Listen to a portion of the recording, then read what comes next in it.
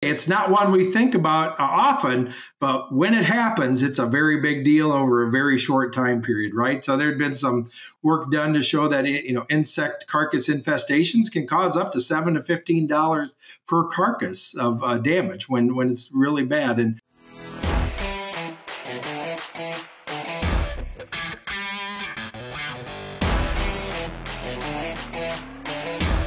welcome to the Swine Health Blackbelt Podcast, the latest swine health research digested for you. My name is Dr. Clayton Johnson. I'm the host of the podcast.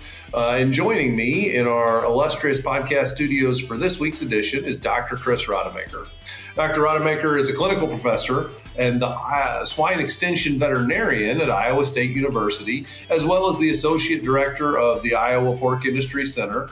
And Chris, on top of all those titles, you're a multi-time attendee and participant here in the podcast, which I know you're most proud of as far as all your accomplishments. But in all seriousness, I know you're a super well-known guy in the industry. You've helped a lot of producers in a lot of places through the years. But for those folks who haven't had the pleasure of making an introduction, why don't you start with a brief introduction for the audience?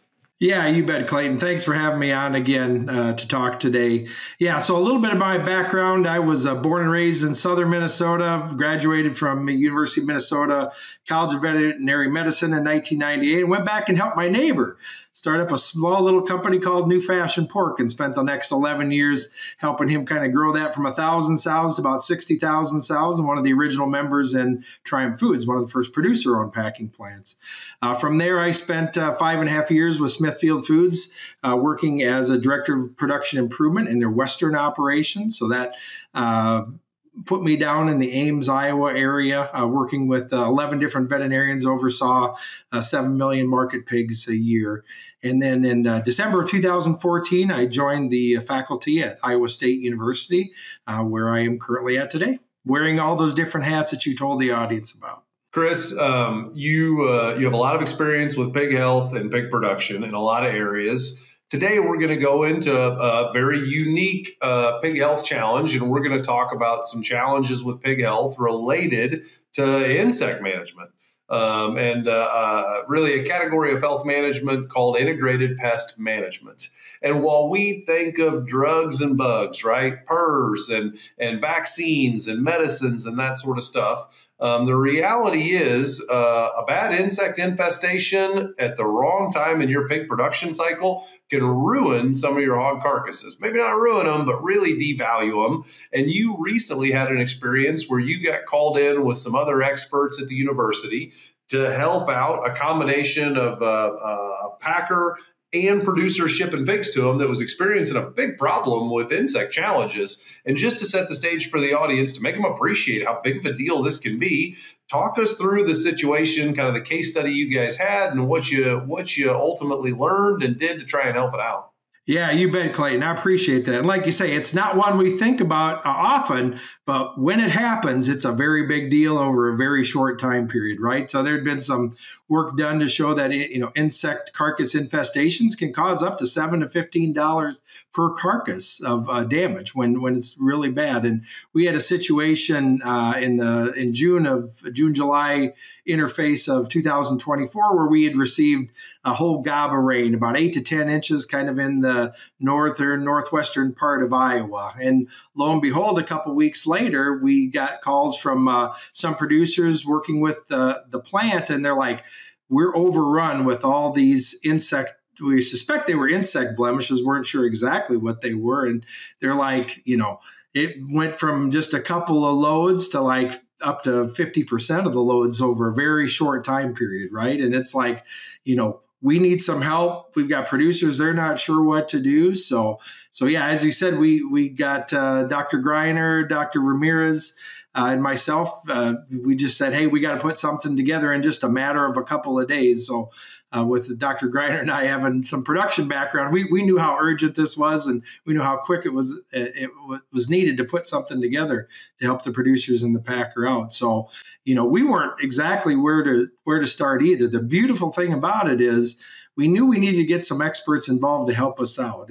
And really with that, when you talk about integrated pest management, the first thing people always think about is, oh, I got to, spray my barns or spray the pigs to do it. But what we started to learn, we started to get connected to some entomologists that work either for USDA, worked within the university, or even for a lot of the allied industry companies that sell those products. There's a wealth of knowledge out there that we don't really routinely access. So I think of all the things that we'll talk about here, that was probably the first step, is like engage an entomologist, because there's like over 50 different species of mosquitoes, and they all can all be a little bit different, and your approach may be different because of the habitat they live in and the distribution, when they attack or where they reproduce at, right? So it's really important. That's kind of what we learned about there. There was kind of 3 big steps when we talk about integrated pest management. And that was a term we got from the entomologist, right? I'd never really heard that much before either. And there's really kind of 3 key cogs to that. The first one is surveillance and identification, right? So,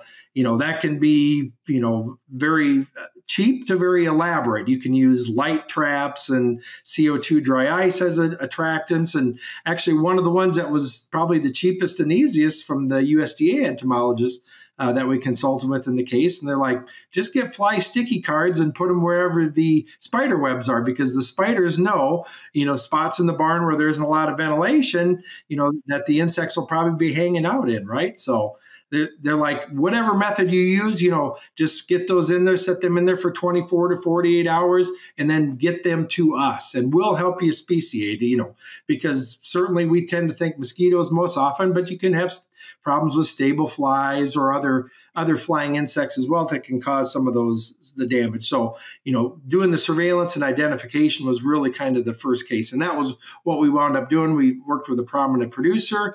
We had one of the entomologists come out. They set out some of the traps and did some of that identification. What we didn't realize at the time as we started doing it is actually in the state of Iowa, the entomology department does a routine mosquito surveillance. So it was really interesting on that, and that's all available online. We looked at what we found in the trap compared to what they were finding throughout the state of Iowa, and the species that we were dealing with, which was Culex tarsalis, was turned out to be exactly the same. And they're kind of aggressive. They're like, it was like, the Dracula or Franken mosquito, right? Like they're aggressive, they're day biters, they're associated with animal congregation, all the things that we're worried about. I mean, that was like the worst possible situation, right? So, but once we knew what we were able to deal with, then we could start looking at things such as, okay, so what do we have to do to manage the site, and so we started talking about looking at, eliminate any standing water, right? Utilize, certain larvicides that can be used in standing water for places where you couldn't drain it, right? Things looked at site maintenance, right? Like, making sure you have a good rock barrier around the buildings, making sure that, keep the grass short, because some of those species will, they'll survive during the calm parts of the day, on long grasses outside. So if you keep the grasses short for some species, that's a good mitigation technique, right? And then, look at other areas, make sure you don't have curtain pockets in these finishing barns, that aren't retaining rain or mister water, right? So it's a lot of this is really just kind of this environmental assessment, looking for things that we could do. As we got digging deeper into it, we were finding that when they started looking at the loads that were affected, it looked like we were having more issues with naturally ventilated buildings than tunnel ventilated buildings. So we started looking at things such as trying to keep stir fans on, right? So that in the middle of the night, we didn't have situations where we had mosquitoes coming in with no ventilation on really warm evenings, creating situations where they could be attacking the pigs and biting the carcasses at that time, right? And then tunnel barns, another thing, for those that were having issues in tunnel barns, you may just want to keep them in tunnel even during the night, adjusting your ventilation, and then just making sure your misters, the waters and sprinklers are all properly adjusted and the timers are set right so they don't create any issues with, standing water. So, that's really kind of the second piece of that, is that whole environmental assessment with that. And then eventually you do kind of get to the third leg on that stool, which is kind of the chemical mitigation portion of that. So we learned a lot about, what are the different options that are out there. You got two kind of primary categories. You've got kind of a non-residual or contact spray. Those are ones that you can actually get on the animal or in the barns. And a lot of those tend to be like permethrins, pyrethrins. So they're natural. They come from the chrysanthemum flowers. So, we were just trying to gather resources on ones, they do come with a little bit of a withdrawal time on certain products. So one thing that we learned is definitely read the label.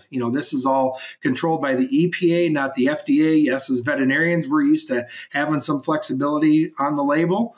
EPA, there is no flexibility. Whatever is on the label is what you have to do, without question. So, but we looked at some things, utilizing some of those different pyrethrins or permethrins in fogging devices. So, ones that you can just easily access, on Amazon, using, like Ryobi or any of those commercially available ones were good for, fogging some of those areas in terms of actually killing the adults that are in there at that time. The other category there is looking at residual sprays, which are good for the actual surfaces themselves. So when they land on there, they become contaminated, and then it can kill them that way. You got to be really careful with that. You want to make sure those are definitely for not on the animal use. So you need to make sure when you're looking at the different options, you differentiate the two with those. And then there are different mechanism of action products there. So you want to be doing some rotation of them as well. So we were able to put together a document that we put up on the Iowa Pork Industry Center website, that to help them out. We got the document to the packer. They went ahead and distributed to their producers, and within a couple of weeks they saw the incidence drop right back off. But we're like, well, we know this doesn't happen very often, but if you're in a situation and you're looking for resources, we wanted to have a place we could put all those resources together. Another thing about that too is don't wait until you start marketing to start thinking about it. This really is, particularly when you're looking at the environment, this is things as you're,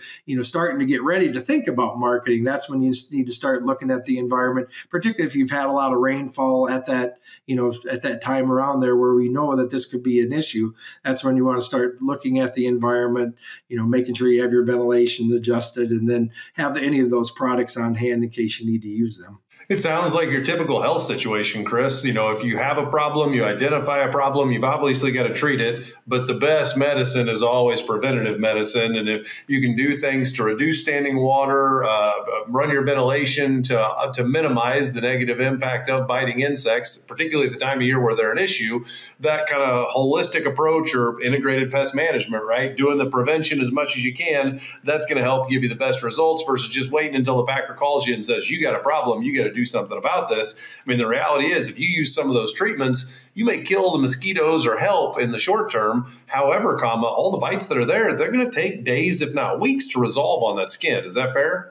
Yeah, 100% agree. And, in our case, we were dealing with mosquitoes. And the problem is if you don't get that standing water taken care of or treated, you're going to kill that adult batch. And then the next batch is right behind it, that got to come in. So you bet. Yeah. You got to always be thinking about the life cycle, right? What can I do to interrupt that life cycle at multiple places throughout their whole life? And none of us like to get a call from the packer giving us bad news. But the reality is, Chris, you and I could be putting hogs on a truck today, not really see anything in the barn, but then when they get the hair off those pigs, when they wash those pigs and they see that kind of naked skin right there, it's a lot easier to appreciate those lesions at the plant. So you got to respect when the packer gives you feedback saying we're seeing something, you may not be seeing it in the barn, and both sides are telling the truth. It's really hard to appreciate in a live pig, but man, when that pig's on a shackle, it stands out like a sore thumb. Yeah, 100%. Actually, in the document that we put together, we put some of the pigs that were in lairage. And if you looked really hard, you could see some of the bumps. And yeah, after they go through the scalder and the dehair, it's just stands out like a sore thumb for sure. Salmonella presents significant challenges to pig health and performance and poses food safety risks to humans. As the first and only vaccine offering live attenuated strains of both Salmonella cholerae and Typhimurium, Enterosol Salmonella TC from Boehringer Ingelheim protects pigs against both serotypes with a single oral dose. Talk to your Boehringer Ingelheim representative to learn more. I mean, you mentioned some big financial losses, and obviously the skin's got a lot of value to the packer. So if you're a big packing plant and you're got 20,000 pigs a day coming through the plant, $10 a hog. I mean, that is an unsustainable problem. So appreciate you and the folks at Iowa State jumping in. You mentioned you guys have that nice PDF out there. Let's make sure to mention that again, Chris, in terms of where people can go to get that document. You bet. Yeah, I would say just go to the Iowa Pork Industry Center website. So that's www.ipIC.iastate.edu. And then you go and you'll find the health and diseases tab. You just pull it down from there, and there'll be a link that will take you to the extension store where you can get your hands on that document. That document and lots of other awesome information. Chris, thank you very much for coming on and sharing that with the audience. It's always a pleasure to have you on here. Yeah, my sincere appreciation for allowing us to get that information out to producers. Very good.